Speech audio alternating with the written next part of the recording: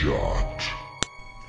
There's one thing in this world that frightens me more than anything else I've ever encountered.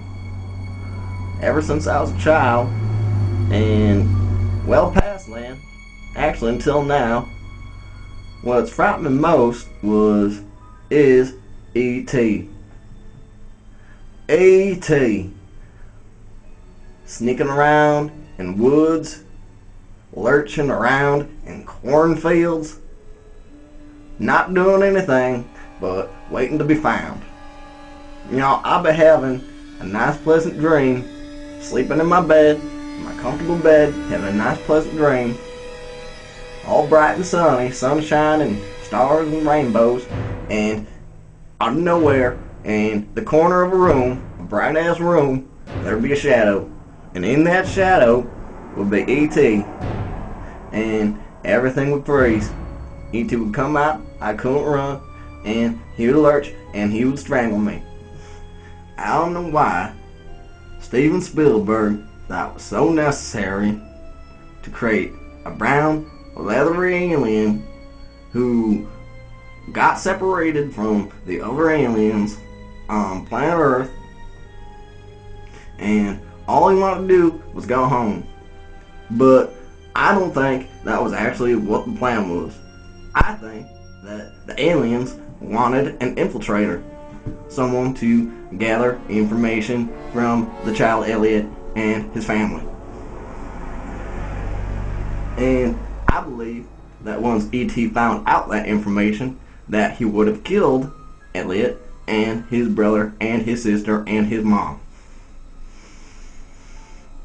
You know, aliens don't go around lurching around not expecting to be found in the middle of nowhere in California. You knew it was going to be found. The aliens knew it was going to be found.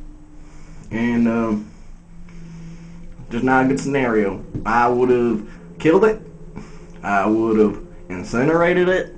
I would have called the police, called the SWAT team, called the Navy SEALs, because there is no way in hell, as a child, I would be ready to accept that risk. You know, E.T. took advantage of the most vulnerable part of a whole family, befriended, and was potentially gonna betray Elliot. Usually in nature, when things look scary, that's what they are. They're dangerous. They're scary. And E.T. is no exception. He is a foul, brown, leathery creature who excretes different kinds of gases and fluids. And I'm glad that the scientists found it and quarantined it and almost killed it. I remember as a child living on Cedar Street in downtown Chippewa Falls, Wisconsin, when every night I would have a dream where I'd be in my brother Andy's room playing video games, Aladdin for their Super Nintendo, and with my back against the closet where I didn't know E.T. was. And sometime during my gameplay, E.T. would come out and he would start strangling me.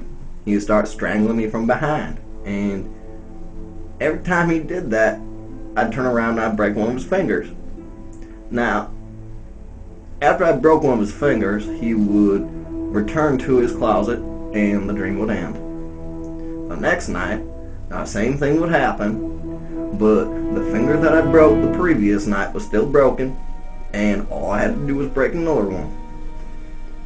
And I remember, after having broken all 10 of his fingers, after a week and a half of these nightmares where I'm playing video games, minding my own business in my brother's room, and out comes the closet, a brown, leathery skinned alien who comes up behind me and strangles me. After a week and a half of having to go through all this torment, I finally broke all his fingers and I thought it would be over. But on the 11th night, he came out and all his fingers were intact. And I didn't see him coming. I was playing my video game and I thought it was all over with, and he came up behind me and he killed me by strangulation. Now, what is so damn cute about an alien who infects other people's dreams, and the only way you can get rid of him is by breaking one of his fingers, and no matter how many fingers you break, by the end of it, he kills you. And that's not the only thing he does.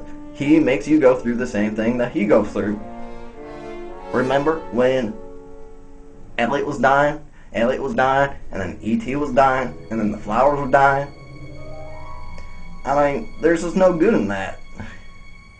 You know, how could parents let their little kids watch a movie about a brown, leathery-skinned alien lurching through cornfields, excreting unearthly gases and fluids onto our planet and manipulating children?